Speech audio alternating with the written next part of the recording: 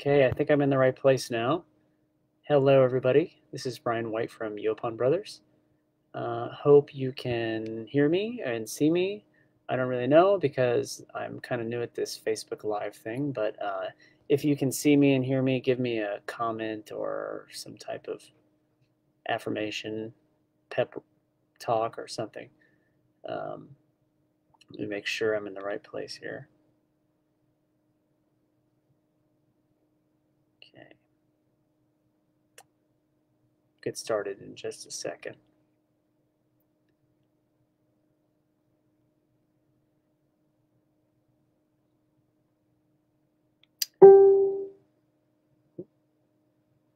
Hello. Hi. Thanks for joining us. Just let me get my bearings here and we'll get going. If you can't hear me or see me, just let me know and I will fix it, do my best to fix it.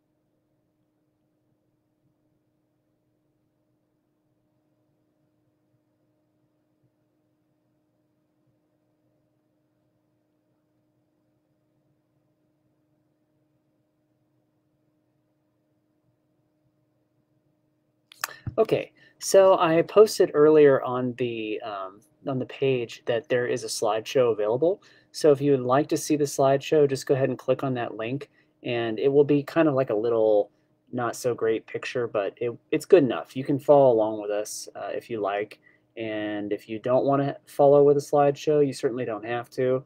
I can blab all night long, no problem there. So for those of you who weren't here when we started for that 5 minutes of awkward silence while I figured out how to do this, my name is Bryon White. I'm the CEO of Yaupon Brothers American Tea, and we are a tea propagation and processing firm in Edgewater and New Smyrna Beach, Florida, and we make tea out of Yaupon Holly. So I know this audience probably is really innately familiar with what Yaupon Holly is, but it's a really popular native plant species and really popular used in ornamental landscaping. But it's also our only caffeinated plant species native not only here to Florida, but to the entire United States and most of North America, by the way. So for those of you following along with the presentation that want to look at the slideshow, it is in the feed. Maybe earlier today, I posted a link and you can look at that slideshow and actually click through it as we go. And if you don't want to, that's okay. So I'm going to go ahead and get started. Once again, Bryon White, CEO of Yaupon Brothers, and we're located in Volusia County. So the first thing I usually start with is what Yaupon is. We say, what the heck is Yaupon? Because nobody ever knows. With this crowd, probably not the case. I think most people here know what Yaupon is.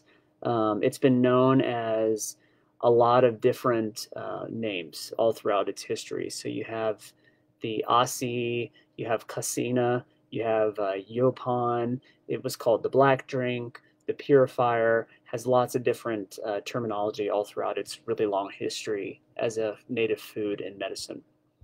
I won't spend too much time on that because I think this is a plant conscious crowd and I don't have to really explain too much about what Yaupon is. But it is America's only caffeinated plant species, which makes it really commercially important. And it's also native to the Southeast US. It's related to yerba mate. So yerba mate is a important economic crop in South America that is related to Yaupon. It's also caffeinated. It's also a holly. That's Ilex paraguensis. And yerba mate is worth about $1 billion a year in Argentina, Paraguay, and Brazil, where it grows naturally. Yerba mate has been basically extirpated in the wild. There's very little wild yerba mate remaining, and we certainly don't want to see that happen with Yaupon, but for anybody that's familiar with Yaupon, not very likely. It's a pretty resilient species. It is an ilex, so it is in the holly family. It's really common in the landscape business. It's a popular ornamental shrub. It's got pretty berries in the wintertime. Birds and bees like it. The male cultivars that are mostly dwarves stay small. They don't get berries. They're kind of like the southern version of a boxwood. Yaupons also extremely rich in antioxidants, rather. So it's right on par with tea as far as what the health benefits are like. It's got a lot of caffeine. It's rich in antioxidants. But one major difference between Yaupon and tea is that Yaupon does not have a lot of tannin. So it's not bitter. It's really mellow tasting, which makes it kind of attractive to people who can't handle the tannic bitterness of tea. Historically, in the American South, it has been used as a tea or an herbal tisane. Food, medicine had really important ceremonial usage, which we'll get to in a little bit. So if you look at the slideshow, you can see where Yaupon's native range lies. It grows all throughout the American Southeast. It is endemic to the American Southeast, so it doesn't grow anywhere else. Some people say there's a disjunct population in Chiapas in southern Mexico. I don't know if that's true or not. Never been to Chiapas, but that's what some people say. So it likes to grow in all sorts of habitats and conditions. It likes maritime hammocks. That's primarily where our Yaupon comes from. Piney flatwoods.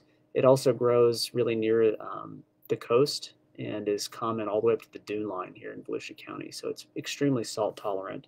Tolerates a wide range of growing conditions. And of course, it was known historically as the black drink. For those of you that aren't familiar with that, it was ethnobotanically, it was used as a ceremonial purifier. So Yaupon was consumed as a food, a medicine, and also as a ceremonially important drink as well. Colonists called it the black drink or the white drink. The Timucua called it casina. That's here in Central Florida. And further north, the Muskogee or Creek tribes called it Aussie, which means the black drink. Here's a picture here that, if you're following the slideshow, does show some historical engravings of the Yaupon tribe, or not Yaupon tribe, but Timucua tribe, and they're actually preparing black drink in all of these photographs, or I'm sorry, etchings. They're probably not historically accurate, by the way. You know, most of these drawings that were done by colonists or European colonizers are kind of embellished or romanticized in some way, but they do depict the importance of black drink or Yaupon to these indigenous tribes. By the way, guys, don't feel afraid to leave me a comment. That way I know that I'm not boring you to death, or if you want me to stop and answer some questions or clarify anything, just let me know. But let me know that you can see me. I'm always concerned about that. This is like super technologically out of my comfort zone. So anyway, I'm going to continue on here. Yaupon was consumed by humans for at least 8,000 years, probably longer. There are all sorts and manners of indigenous tribes that used it as a food and as a medicine. Those include the Timucua, which were here in Central and North Florida and Southern Georgia. The Muskogees, also known as Creeks, they were common all throughout the rest of the Southeast, so Alabama, Georgia mainly.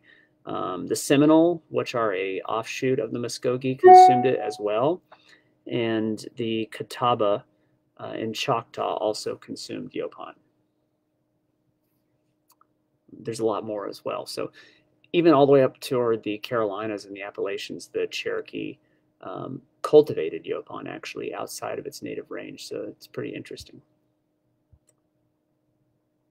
For those of you that can't see the slideshow, there's a picture of this guy who was a famous Seminole war chief, and his name is Osceola. And for those of you that don't know, his name is a transliteration of Ossie, which is the Creek word for Yaupon, and Yahola, which is the Creek word for shouter or crier. So he is really the black drink shouter. Osceola, kind of a seminal figure here in Florida, really important war chieftain, maybe in the 1830s, early 1800s. If you're following along in the slideshow presentation, there's a picture of an archaeological dig. And that is the Wendover Archaeological Site, which is located in Titusville in Brevard County. It was uncovered by a real estate developer in 1982. And the reason why we talk about Wendover is because, and I don't like to usually refer to developers as being the good guy, but he was a good guy in this case because he was digging a swale or retention pond.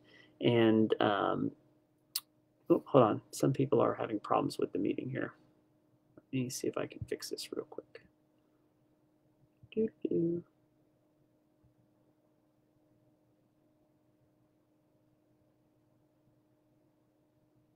Okay, is everybody in? Okay, some people are here, some people are having problems. Okay.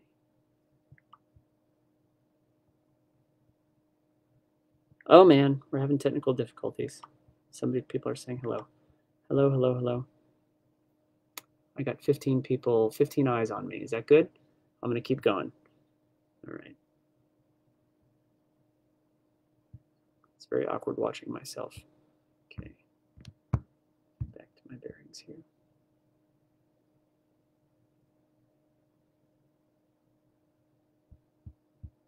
Okay, so we were talking about Wendover, the Wendover Archaeological Site, and the importance behind that is to demonstrate how long indigenous people actually lived here in Central Florida. So what happened was a developer was creating a housing development. Yeah, you know, our favorite people in the native plant community. But this guy was creating a housing development back in 1982 in Titusville area. And he was digging a retention pond or a swale, and the bucket comes down in the front end loader and it comes back up, and there's a bunch of human skulls and remains and stuff in it. And he goes, oh, that's not good.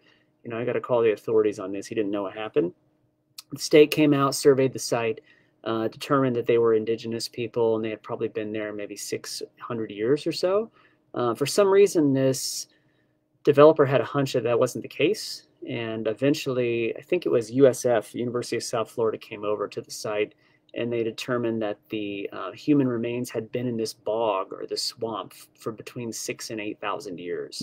And of course, they found Yaupon residue in some of these burial sites. So if you want to read up on the Wendover Archaeological Site, it's really, really interesting. But it's a good demonstration for us to show how long indigenous communities existed here in Florida. A lot of people forget that, for 8,000 years or more, there were hundreds of thousands or more indigenous people living in peninsular Florida. And they had native food systems that they used to survive for all that time.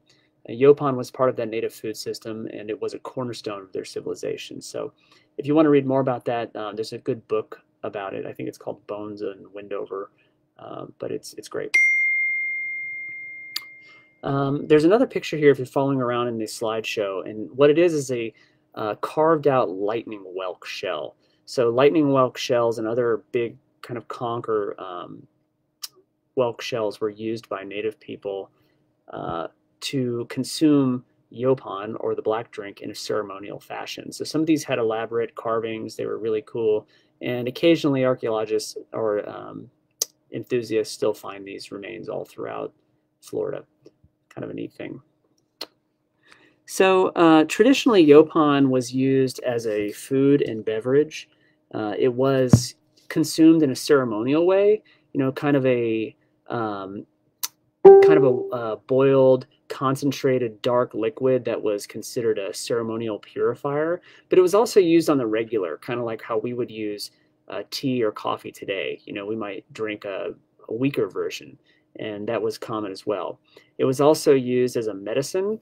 In the Wendover site, the human remains that were found that had injuries or signs of sickness or disease, some of them also had Yaupon residue located near their remains, which was indicative that it was being administered as some type of a medication. It was also a valued trade commodity. So they have found Yaupon in the ruins at Cahokia, which is a kind of a famous archaeological site that is near modern day St. Louis. and that's hundreds of miles outside of the native range of Yaupon. So it had high value. It was traded widely all throughout North America. And a lot of people think, native people were these very primitive backwater folks who were living in teepees and just kind of hanging out. But in reality, they had complex civilizations and very well established trade routes, and Yaupon was a very high value commodity being traded on those routes. And last but not least, certainly, it was also a ceremonial purifier. So indigenous people, certain tribes of indigenous people, the Timucua included, had this lovely ritual in which they would consume as much Yaupon as they possibly could, usually that really thickly concentrated black drink Yaupon, and then they would throw up everywhere. And that's why it has the lovely botanical name Ilex vomitoria. And if you're looking at the slideshow, it has like a gross girl giving a gross expression and also a engraving of a Timucua warrior vomiting. So it's like, hey, why do we have this gross name for Yaupon, this Ilex vomitoria? It's definitely a marketing hurdle for us. We have to explain why Yaupon has the name Ilex vomitoria. And that brings us to Carl Linnaeus. So Linnaeus gave Yaupon its original name. He was kind of like the man, created binomial nomenclature, and I'm certainly not going to lecture a bunch of native plant folks on plants because you probably know more about Carl Linnaeus than I do. But what I can tell you is that he named Yaupon Ilex cassinae, and this is in the 1750s. So he let it keep its indigenous heritage. Cassina was the Timucua word for Yaupon. He let it keep the cassina and also the Aussie, which was the Muskogee word, and he just kind of said, well, that's what they call us, that's what we're going to call it too, and gave it that nice name. But that didn't last because a lot of things were happening at that time. Yaupon was kind of common in the North American realm at the moment with indigenous people, but indigenous people were kind of fading away. Colonial people were consuming it, and it was also showing up on the street in Great Britain and Europe. In Great Britain, it was known as South Sea tea, and it was showing up in commerce. So we had our own Florida, Georgia, Alabama, Carolina Yaupon leaves showing up on the streets of London in the mid-1700s. It was showing up in France, where it was known as Apalachean, and it was present in Spain, where it kept its kind of indigenous name, which was Cassina. So it had been traded domestically for a long time before that. Also at the same time, in this time period, which is between the 1750s and 1780s, indigenous populations in North America were bottoming out. So there was a really precipitous decline in indigenous communities and the number of indigenous people in North America. So their customs declined. They lost numbers, and all of their customs and all the things that they did kind of went away, and people forgot about them. So that was happening at the same time, in between Linnaeus and this other chap, who, if you're following the slideshow, you see his picture. He's kind of a portly guy. We'll get to him in a second. Also at the same time, in Great Britain, you had King George III, who was kind of saltatious towards Americans. He just got his butt kicked in the Revolutionary War, lost over 20,000 soldiers, and was not too fond of the colonists or the new Americans at that time. And Yaupon was coming from North America, or from America. We also had this little gimmick called the Boston Tea Party a few years before that, where we dumped all their tea into the ocean, and that was to protest taxes, tariffs on tea. So King George at that point in time earned as much as 10% of his revenue from duties on tea, which came mostly from China, and it was controlled by the British East India Company. Our business partner, Mark, knows a lot more about the Opium Wars and the British East India Company than I do, but it's just suffice to say that they were really nasty folks who did a lot of really horrible things all over the world, and one of the horrible things they did happens to be quashing Yaupon. And the reason why they did that is because a lot of their money came from tea. Upwards of 70% of their revenue came from the tea trade. And Yaupon was showing up, and it was providing a lot of the same benefits as tea. It was caffeinated, It was rich in antioxidants, tasted good. It didn't have the tannin that tea has, so you didn't need to sweeten it. It wasn't bitter. And people really liked it. And it was showing up on the street in Great Britain. And it was coming from a land that was no longer under the control of the British Crown. So they couldn't really curtail its importation into Great Britain anymore. So it was a threat. It was cutting in on their action. And the end result is, hey, it's time for a rebrand. And in this time, this is like 1789, the royal botanist at Kew, William Eiton, renamed Yaupon from Ilex cassinae to Ilex vomitoria. No one really knows exactly why that had to happen, but some people, including Dr. Putz at University of Florida, says they believe that William Eiton was in the employ of Ceylon tea merchants, read the British East India Company.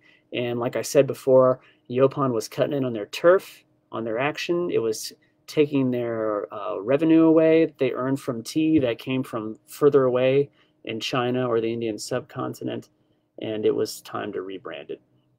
So basically what they did was make a marketing decision. So Yaupon was rebranded into Ilex vomitoria, and they gave consumers a choice. You could either drink the beautiful, elegant Queen's tea from faraway exotic lands, or you could drink the treasonous American savage tea that makes you throw up everywhere. So you can see how that turned out. It was a brilliant smear campaign that really damaged the Yaupon industry for hundreds of years. And shortly after that time, Yaupon really began to fade into obscurity, and it kind of remained in the dustbin of history for hundreds of years until now, really. And it came back a few times. During the Civil War, the southern ports were blockaded by Union gunships. People really liked coffee at that time, and they couldn't get it. So what do they do when they can't get their coffee? Well, they found another caffeine source. Everything old is new again, and they drank Yaupon. It happened again during the Great Depression, which hit the South extremely hard, especially here in Florida. And people were eating things like sandhill cranes. And what do you need to wash down your sandhill crane? You need some Yaupon, I guess. So it's had a couple of resurgences. Most of the time they were short-lived. A couple times they were had a little more clout. During the 1920s, the USDA tried to bring Yaupon back. They featured it in the World's Fair. It didn't work out, and it just kind of remained in the dustbin of history. And I think that's because Yaupon earned this connotation stemming from the British smear campaign, which made people think it was kind of a poor person's, peasant beverage. It was not fashionable to drink Yaupon. It was, something that poor people did. So people didn't want to associate with that idea, so they drank tea or coffee instead, or other things. So Yaupon spent about 200 years in the dark, but a resurgence is at hand. And a big reason for that, if you're following along the slideshow, is the decline and destruction of the Florida citrus industry. So if you're familiar with citrus, you know that it's a non-native monoculture that is also an $8 billion a year cash crop here in Florida, or was. At one time, it employed 80 to 100,000 people. But the industry has been absolutely decimated in the last decade by a bacterial disease called HLB. That's Huang Long Bing. It's a bacterial disease that is vectored by a little bug called a citrus psyllid louse. And the psyllid came over on probably shipping material from Asia and China a long time ago, so maybe 1990 or maybe even earlier. But since that time, it's spread all throughout Florida's citrus-producing regions, and it's just had a devastating effect on the industry. It started out in Miami-Dade County and kind of spread from there. But once a tree is infected with HLB, there's really no cure, and there's no way to make the tree economically viable enough to produce a crop that the growers can make money off of. So the result has been billions and billions of dollars lost and vaporized from Florida's economy, and up to 40,000 jobs have been lost as well. And that's not over. And the industry loses about 15% of its volume year over year. So it's just really a devastating situation for citrus. And in the last 15 years, the citrus industry has declined by 60%. So we're at the lowest Florida citrus producing levels in 60 years. So it's really been a devastating situation for citrus. There are other crops that are grown in Florida that have been a little bit more successful recently. One of them are blueberries. So blueberries have done very well. Started growing them here in large numbers in the 90s. Back then, I think it was about 2 million pounds a year that Florida was producing, and up to a couple of years ago, that was over 30 million pounds. So blueberries have been really well-producing crops for Florida farmers, but they have a different problem, and it's not really a biological problem, it's an economic problem. So for a long time, the cultivars of blueberries that were being grown in Florida were unique to Florida growers, or they were grown under license or whatever, and a lot of those have expired. And now what you have are growers in Mexico and Georgia and other states and other countries growing the same fruit in the same season for a third of the price. So a lot of Florida blueberry growers just have a hard time competing with that. And when you drive around, you see a lot of the U-pick farms, and that's because it's too expensive to even get laborers to pick that fruit. So you got to pick it yourself if you want it. And unfortunately, some of it ends up rotting on the trees. So people in Florida that grow crops are looking for alternatives, and we think native alternatives are a really good option for them. There's other crops that this crowd probably doesn't like very much, and one of them is big sugar. And if you're reading the slide, it says big sugar, big problems. So we're not a fan of big sugar either, but it's a huge industry. It employs about 12,000 people, mostly south of Lake Okeechobee. We produce 200,000 tons of sugar a year in Florida. So it's a huge industry, billions of dollars. It's very economically successful. It's an easy crop for them to grow, but it comes at a hugely devastating environmental price. So they're putting all sorts of inputs into that sugar crop, and those inputs, of course, invariably end up in our waterways, which cause all the nasty economic and environmental disasters that we see year over year, especially in our coastal communities. So if you're following along, there's a picture of some green nasty sludge that's like in the lagoon and also in a coastal waterway. And of course, that's caused by nutrient pollution. And I think most people here are familiar with that problem. But nutrient pollution, is caused by runoff from not only agricultural industries. They certainly do share the blame, but a lot of it is just homes and yards and turf and golf courses and everybody putting all these inputs in to their landscape and into their crops. And when it rains or we have any type of weather event, all that stuff ends up running off into our waterways, where it causes these devastating algae blooms. And in a state that is wholly dependent almost on tourism, the last thing that tourists want to see are 20 tons of dead fish on their beach caused by an algae bloom. And that's what we're seeing a lot of the time. So it's a huge problem. Of course, we have a successful sugar industry in South Florida, but it comes at a big price for the rest of us. And that's another reason why we say, hey, let's grow something native. We can create a demand for a native food product. Let's do it. Let's see what happens. Outside of those industries, just agriculture in general in Florida, there are about 47,000 farms in the state, and that's millions and millions of acres that are under cultivation. Actually, it's about 10 million acres. And both the number of farms and the acreage involved are actually a reduction from just a couple of years ago. So that's the result of a lot of small farmers going out of business, and mostly these big factory farms are taking over where they left off. And the net commercial benefit to the state is about $8 billion from those other industries outside of citrus and sugarcane. So huge business, huge amount of jobs and economic revenue at stake, and also all of the environmental pollution that comes from that. So crazy stuff. Oops, there we go.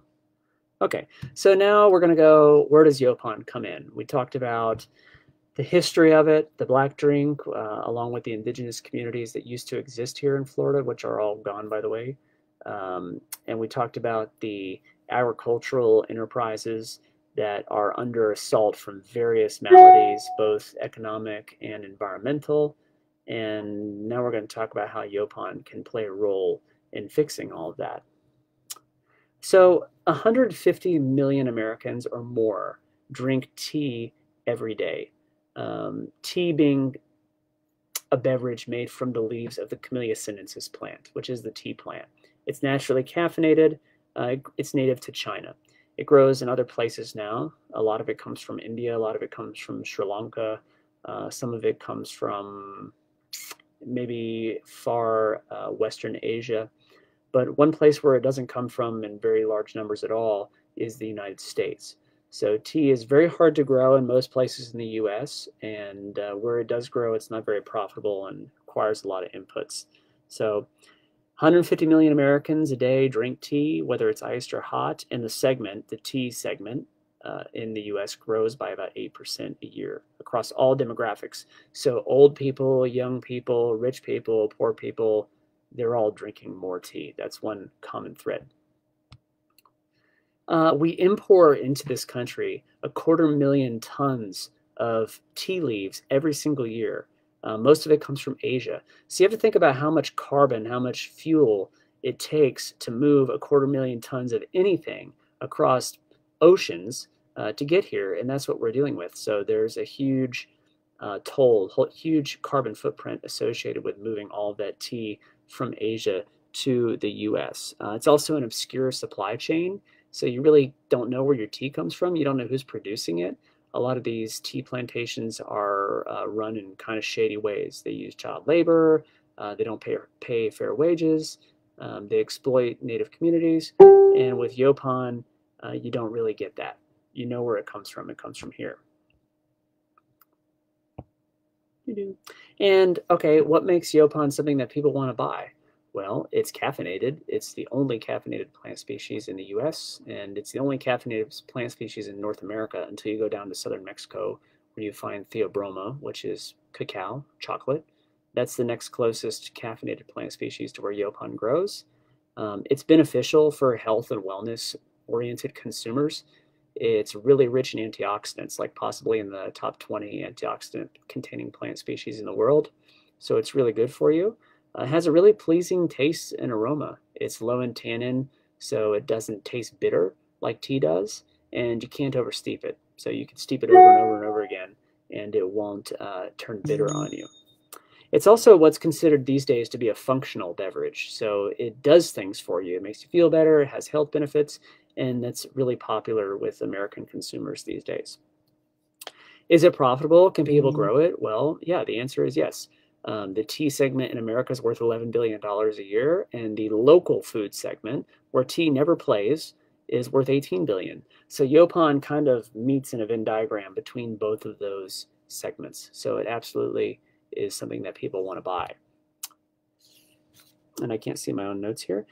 So really for farmers, Yaupon makes good sense because it can be profitable, or at least as profitable as citrus, and it requires a lot fewer inputs. Being a native plant species, it doesn't need the same amount of irrigation, pesticides, fertilizer. It doesn't need any of that stuff to be healthy, to thrive, and to create a profit and a utility for these farmers.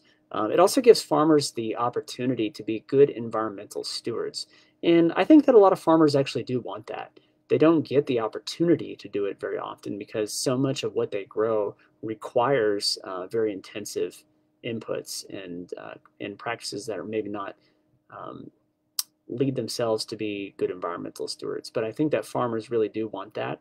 I think a lot of business owners want that. And at Yaupon Brothers, we always reject the idea that you can't have a good business and a profitable business that also benefits the environment. I think that's a big crock of BS, and we don't play that game here. So when we go to farmers, we do promote Yaupon as a way for them to make money, create jobs, create economic opportunities, and also turn a profit for their businesses. Another thing is that it has an evolutionary advantage. It is evolved to thrive in Florida's kind of sometimes harsh climate. It's drought tolerant, it's salt tolerant, it doesn't freeze, it doesn't need a lot of inputs, it tolerates a wide range of soil conditions. It's really easy to grow. So I think that that gives it kind of a leg up over other crops that farmers would want to cultivate. And maybe most importantly, consumers like it. University of Florida did a blind taste test with Yaupon, and they did the Pepsi challenge with yerba mate, and 100% of those that were surveyed preferred Yaupon to yerba mate until they found out that it was called Ilex vomitoria, and then some of them changed their mind. So it goes to show you the power of that marketing tool employed by the British Crown. And just to show you how much economic potential could take place in Florida if farmers start growing Yaupon, if Yaupon captured just 1% of the American tea market, we would need 5 million pounds of Yaupon leaves a year just to fill that demand. So that goes to show you the scale of this industry and what it could mean for Florida farmers and Florida citizens in general. You know, if you had a extremely sustainable native crop of Yaupon being grown here in Florida, if farmers were growing Yaupon instead of other things, it would really be beneficial both economically and environmentally. Create a lot of jobs here. We have some strategic partnerships at Yaupon Brothers that make what we do possible. We have a research partnership with UF and IFAS, and they kind of administer our pilot farms. We have about 5 pilot farms throughout North and Central Florida that are cultivating Yaupon trees. We also have a strategic partnership with AgriStarts, which is a very large propagation firm located in Apopka. They propagate all of our trees. If you're in Orlando, you're probably familiar with Foxtail Coffee. We provide 100% of the tea at Foxtail Coffee. So they have 9 standard tea blends, and 5 of them are based in Yaupon, which is just huge for us because you're talking maybe 5,000 cups, or I'm sorry, 50,000 cups of Yaupon served every month at certain times of year at Foxtail Coffee. So it's a huge exposure point for us and a great way for us to glean feedback. And the feedback that we received is that people really like the taste of Yaupon and they're willing to pay good money for it. Last but not least, we help formulate the American Yaupon Association, which is a nonprofit collective of Yaupon producers all throughout the U.S. And it's kind of our mission there to promote Yaupon consumption widely all throughout the country and the world. So when we make our Yaupon, it's a really simple process. It starts with harvesting. There is no mechanical way to harvest Yaupon, so it's just really, really tough work, and it's all harvested by hand. The leaves are then washed and sanitized, and they go into a specialized piece of equipment called a withering rack, and it takes them about 3 to 4 days to dry out on that withering rack. Then they're processed and packaged for sale, and to date we've served over 700,000 cups of Yaupon when you really break it down into a single serving. That's how many single servings we provided to date, approximately. We have lots of cool products, and if you want to check out our website, yauponbrothers.com, you can see what some of them are.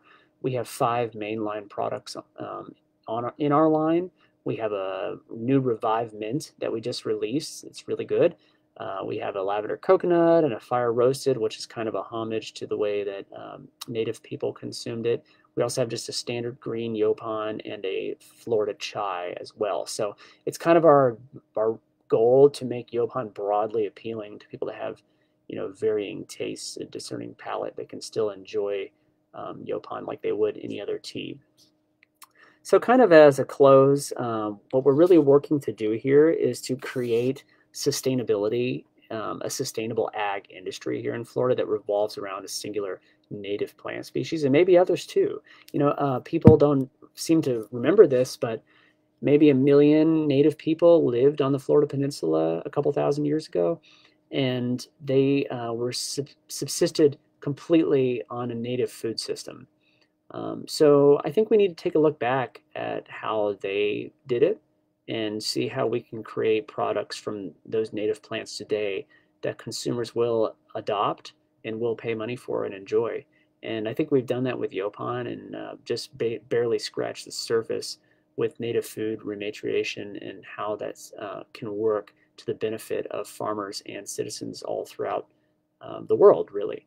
And so that's a big part of what we do. Another kind of big column for our business is environmental stewardship. So we don't want to grow anything or make anything that is not sustainable and harms the natural world around us. So very cognizant of that.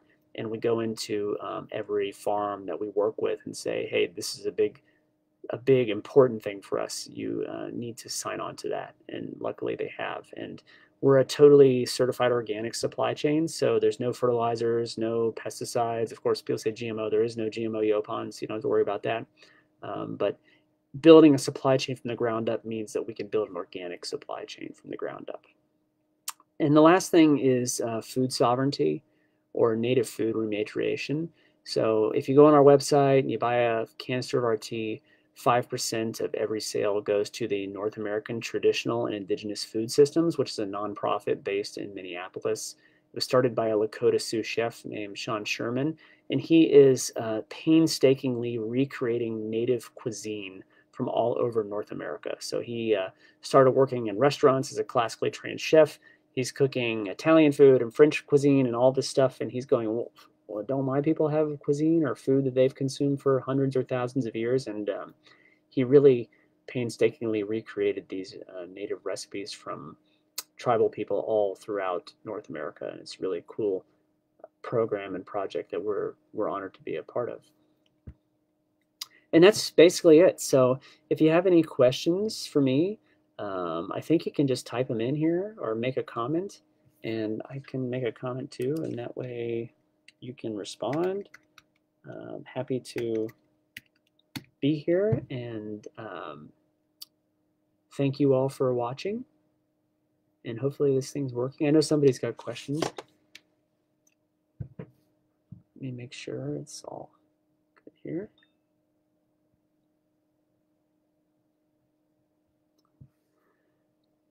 Nobody? I was that good?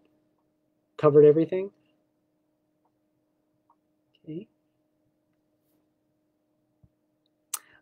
If you have any questions about Yaupon in general, or you want to get more scientific about it, full disclosure, I'm not a scientist. I came from a law enforcement background, if you can believe it or not.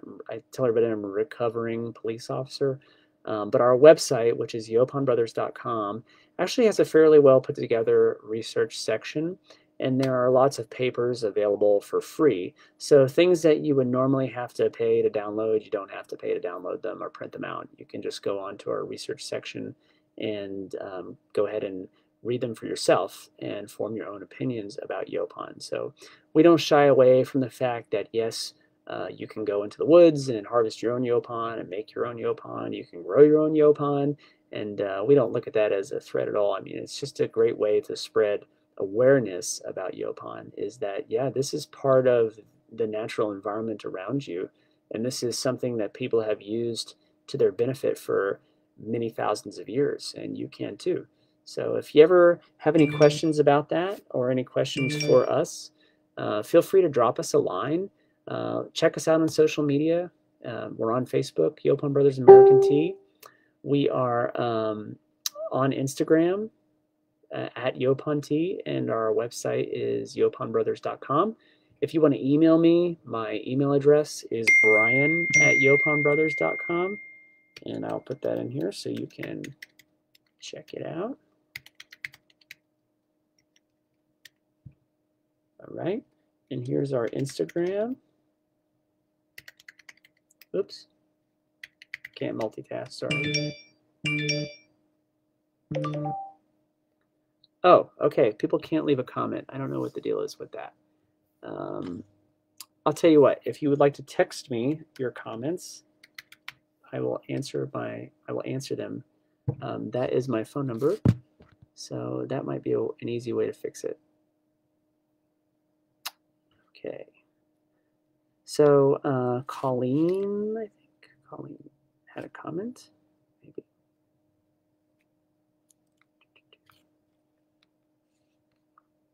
Okay, Colleen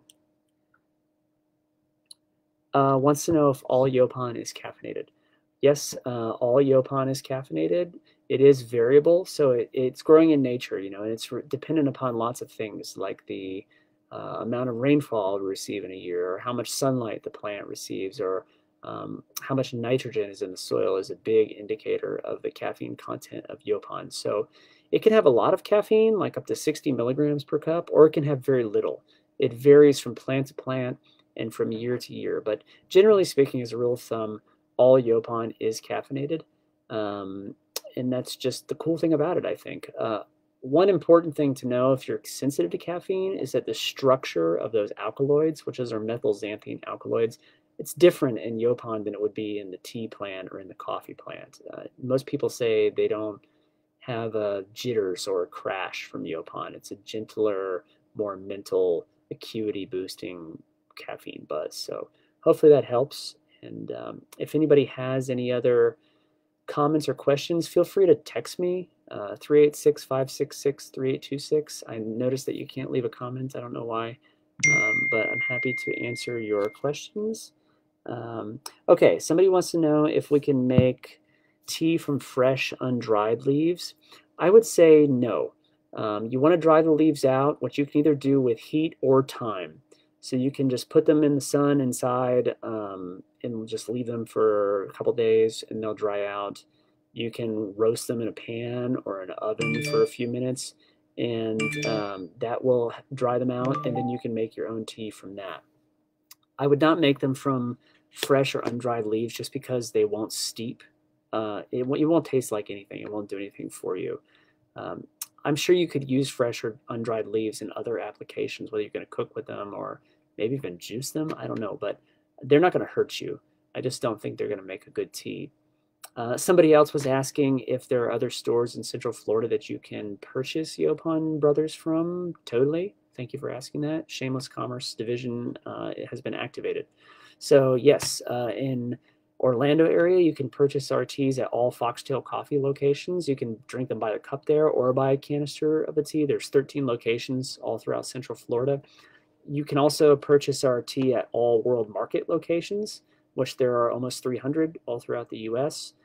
They were closed due to COVID-19. I don't know if they still are, but feel free to give that a try. Dandelion Community Cafe in College Park, they carry it. Infusion Tea carries it. Wild Hair and Longwood carries it. Lots of different retailers all throughout Central Florida carry our products. So feel free to reach out to us with any specific requests. You can also find it on our website, which is yauponbrothers.com. So if anybody else has any questions, I'll hang out for a few. Feel free to send me a text because the comment thing isn't working. I don't know why. But my number is 386-566-3826. I did put it in the comment section here. I'm not sure if you can see that. But if you would like to ask me any questions, feel free. If you can't, feel free to send me an email. That's Bryon, B-R-Y-O-N, @yauponbrothers.com. And I will be happy to answer any question that I can. So I want to say thank you to Tarflower Chapter in the Florida Native Plant Society. I am a pawpaw member over here, so Volusia County, and really appreciate the opportunity to talk to all of you. And sorry if there were some technical glitches. Hope it was okay, and I didn't put you to sleep or ruin your Cinco de Mayo. Not like it wasn't ruined anyway, but thanks for having me, and look forward to seeing you soon. Bye-bye.